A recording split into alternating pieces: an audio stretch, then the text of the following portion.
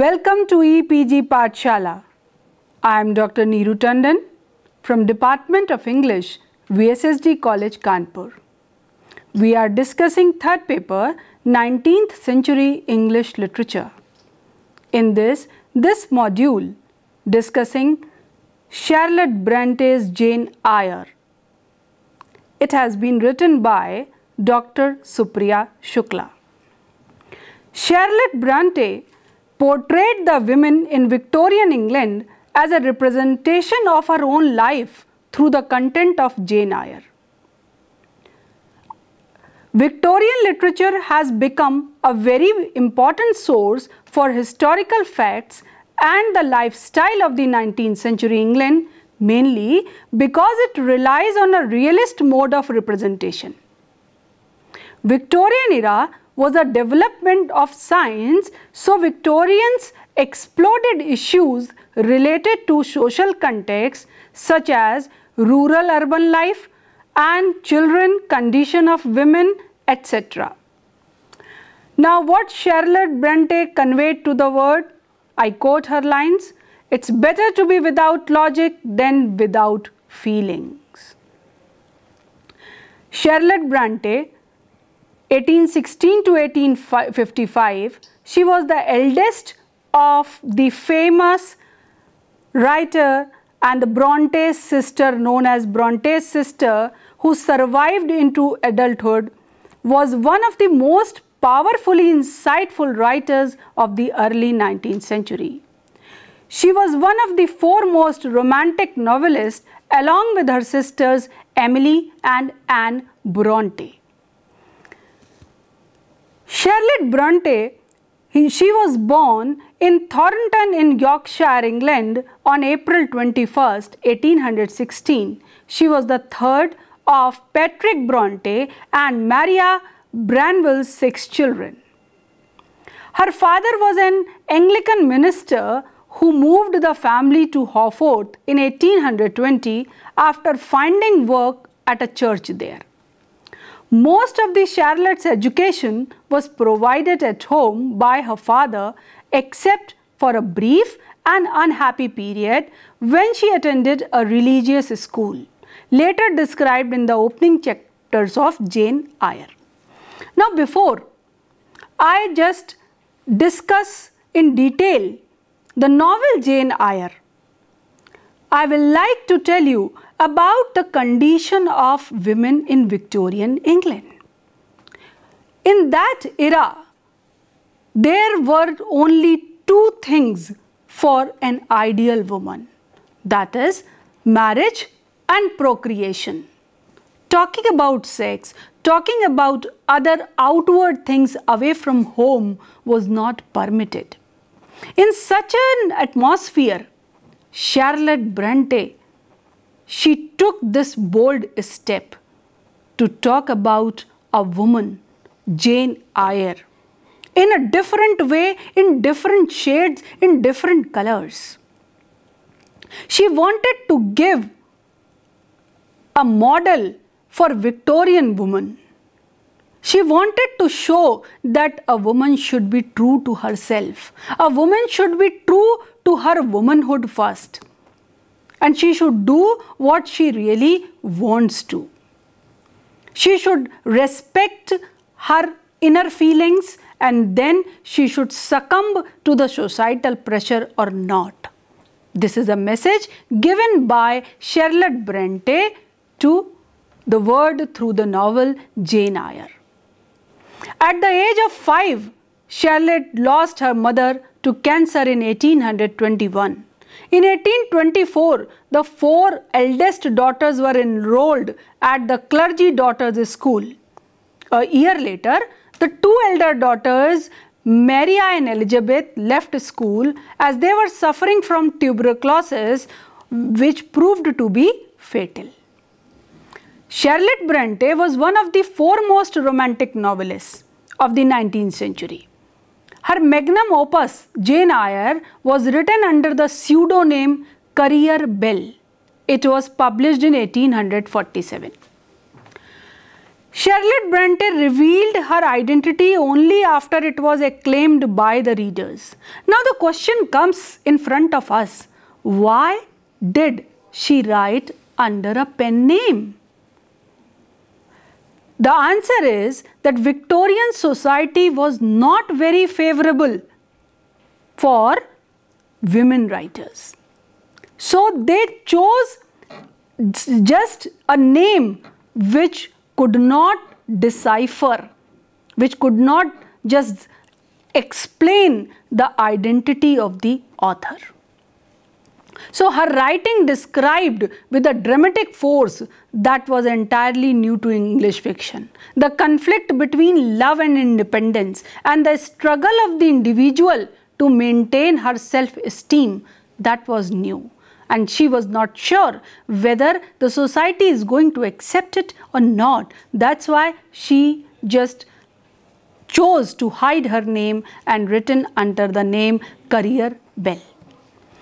Now, growing up in Victorian England, the Bronte sisters were inspired by romantic writers of their time like Sir Walter Scott, William Wordsworth, Lord Byron and Charles Dickens.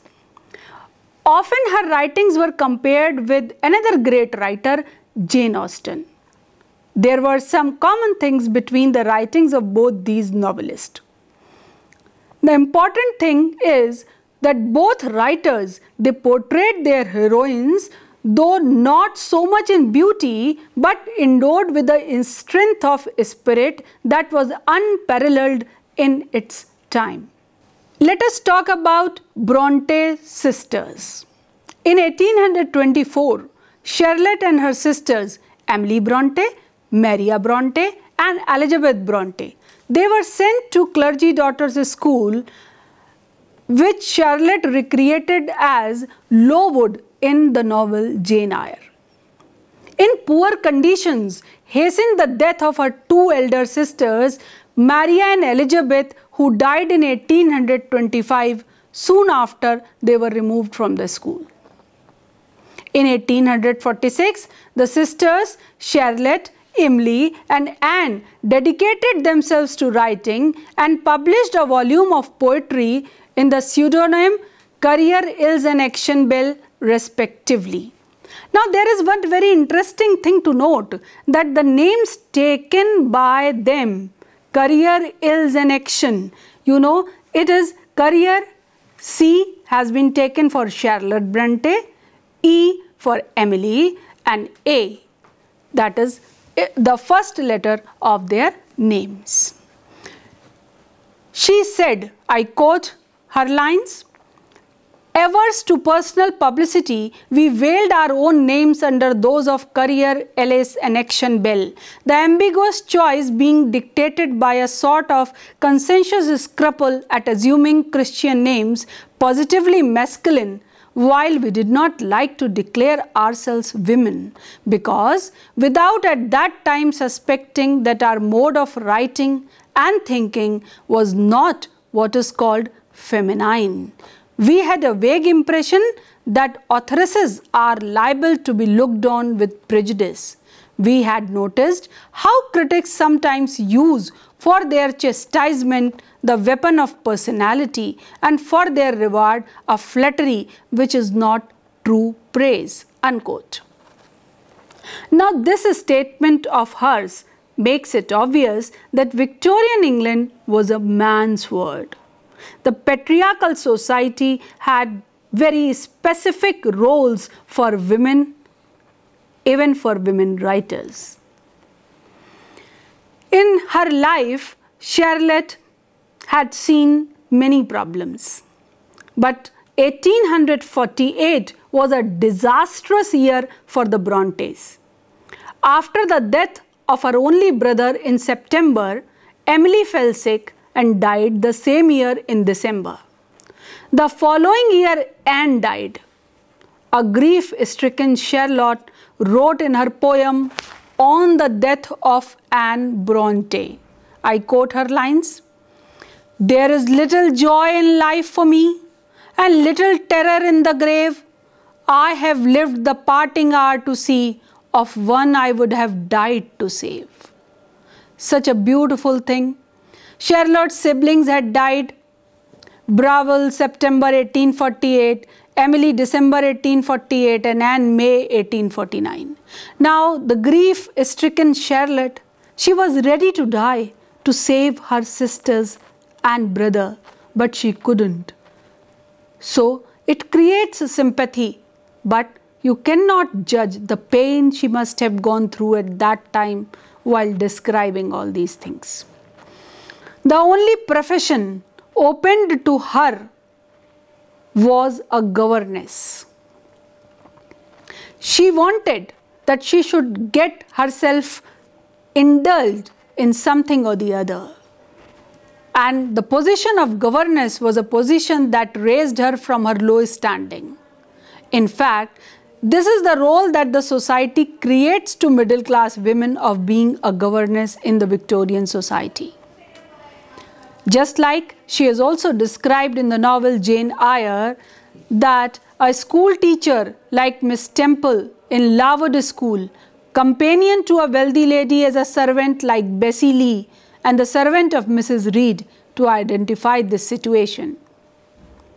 Also, other women tried to write to live against the social hardships as Charlotte Bronte, but literature is not enough to be the business of a woman's life. Very few could succeed as Bronte did. There are some more important facts related with Charlotte Bronte and her novel Jane Eyre as well. Jane Eyre 1847 is a novel based on Bronte's autobiography which examines many shades of her life. Through Jane Eyre, Charlotte Bronte represents a figure of the Victorian time and spots light on the lives of women. Muda says, women were living in misogynist world and under male dominance in Victorian era. In fact, women were deprived of many rights granted to men and had consequently a very low status in society. They stood in the society for the sake of men. Literary allusions from the Bible and fairy tales, John Bunyan's The Pilgrim's Progress, Milton's Paradise Lost, and allusions from Walter Scott's poetry have also been used in the novel. The autobiographical element in the novel is pronounced and obvious. Jane is similar to Charlotte Bronte, physically because she was also a small, plain-looking woman like her heroine. Why she has chosen a character like her own? Because she wanted to show that a heroine could be strong and intelligent without being beautiful. Jane Eyre has been termed as an innovative novel. Why it is innovative? It is hard for the modern readers to see the innovative aspects of this novel today because they are already familiar with it. But in that era, it was very innovative because women in that era were not in the position to think about it, to accept it the way Charlotte has designed it. Unlike her sisters, Charlotte rejected the convention of the beautiful heroine. While writing Jane Eyre, she told them, "I will show you a heroine as plain and as small as myself." Unquote. She succeeded in her goal and established a trend of ordinary looking or unattractive heroines. So this way, Jane Eyre is definitely an innovative novel. This novel consists of 38 chapters and most of the editions of the book are approximately 400 pages long. Originally, it was published in 3 volumes, which was the common publishing format of the 19th century. We all know about it, like Charles Dickens and others, even Hardy, they used to publish their novels in in this particular format only. The book thus mirrors the conventions of the patriarchal Victorian society and has all the elements of social criticism. The ills of society are very well criticized by the novelist. When we discuss the themes of the novel Jane Eyre, we just take care that Charlotte Bronte deals with various themes, not one. She talks about morality, gender relation, God, religion, social class, love and passion, feminism, atonement, and forgiveness in quest for home and family as well. All these themes are very well defined and described in the novel, and they give you a lesson in this particular area. The sentimental strain in the novel is due to the Gothic effects in the novel. Gothic element in the romanticism, be it poetry, prose, drama or fiction, that was something very, very common. Gothic or mysterious, some supernatural, some ghosts, some witches, some mad. So all these things were there being profusely used by novelists as well. Charlotte Bronte endows her heroine with an invisible talisman of spiritual quality which completely annuls the disadvantage of her ordinary looks. Doesn't matter that she was ordinary looking, she had so many qualities that she was loved, she was liked by all. This is the theme of Jane Eyre, and in presenting her unconventional heroine who is defiantly virtuous, morally courageous and fiercely independent and able to overcome adversity, she brought about a change in the style of contemporary fiction. Now Jane Eyre, her character has got so many qualities, but one quality worth mentioning is that though deeply in love with Mr. Rochester, she believes in the importance of women's independence and does not give in to his wish of being his mistress after the disclosure of his living first wife is made. She refuses, and she makes it a point that her value as a woman should be maintained. The feminist elements of her personality are evident in her struggle for freedom and her effort to maintain a position in life devoid of any debts to others. She tries to assert her identity in a male-dominated society. Also, her strong sense of morality makes her refuse to be Mr. Rochester's paramour. Jane Eyre, considered to be one of the finest works of literature to be produced in England, was a novel with universal appeal, which shot Charlotte Bronte into immediate fame and success. Even a century later, it is still considered to be her masterpiece. Thackeray was so impressed by the novel that he introduced Charlotte to the circles of literary London. G.H. Lewis, a famous critic, wrote that it was an utterance from the depths of a struggling, suffering, much enduring spirit. Even contemporary response to Jane Eyre is not very different. When Jane Eyre was published in 1847, it became a bestseller because her name was not there and people never knew whether it was written by a woman or a man. The reviews were on the whole favorable because it was the pseudonym Career Bell she used.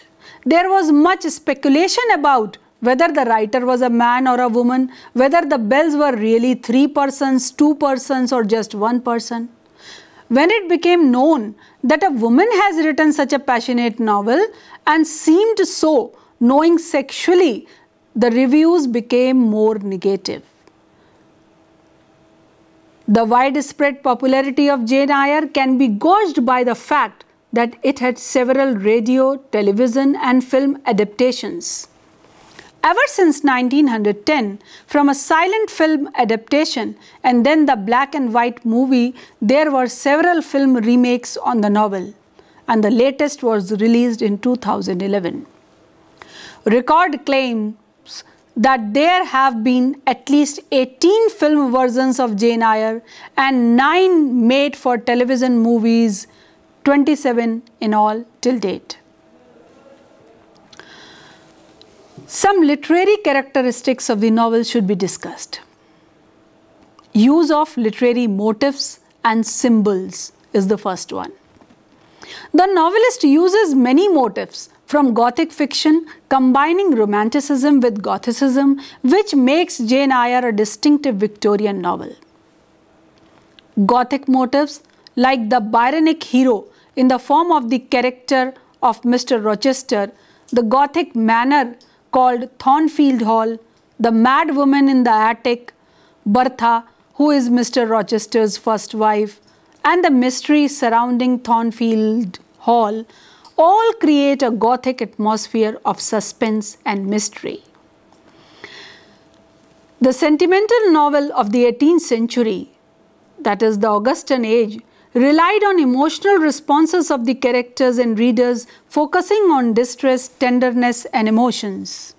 While in 19th century, Charlotte Bronte's style of writing is typical of the 19th century Gothic novel because it is clear and concise.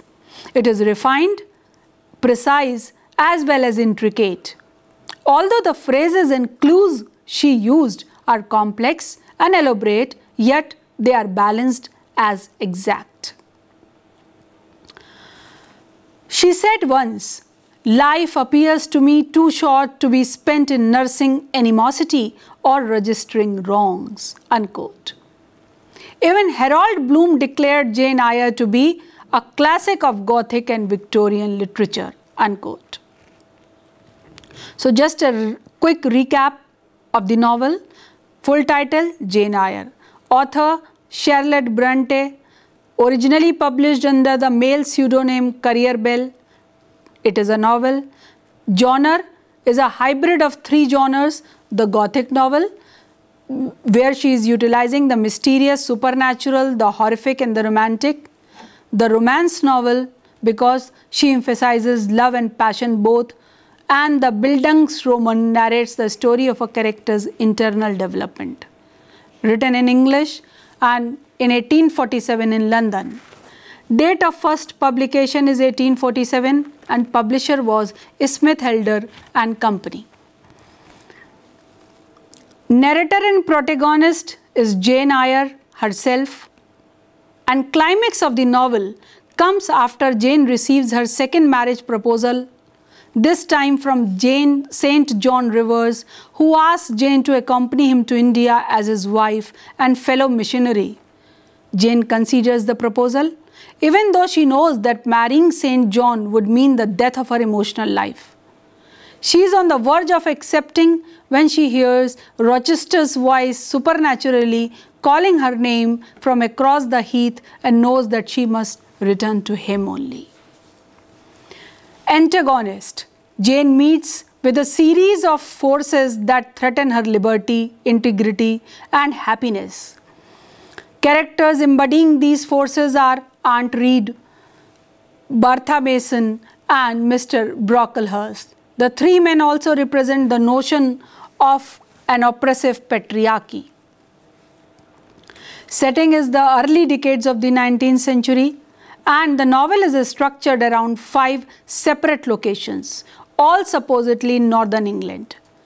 All the events are told from Jane's point of view. Sometimes she narrates the events as she experienced them. Various motifs are used like fire and ice, substitute mothers. Symbols, Bertha Mason, the Red Room.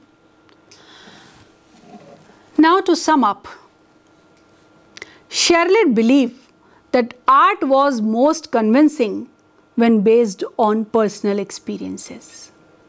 She based this novel on her personal experience, the life, the problems she had gone through in her own life, and what she wanted to convey to the world, she had conveyed through Jane Eyre.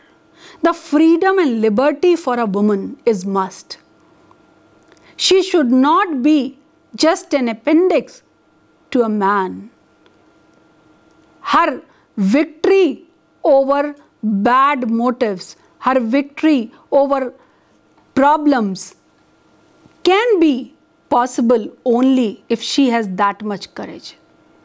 It is a feminist novel in its own sense, and it gives message as well as strength to the writers, other writers and readers as well. So, enjoy this novel. Thank you for visiting EPG Pathshala.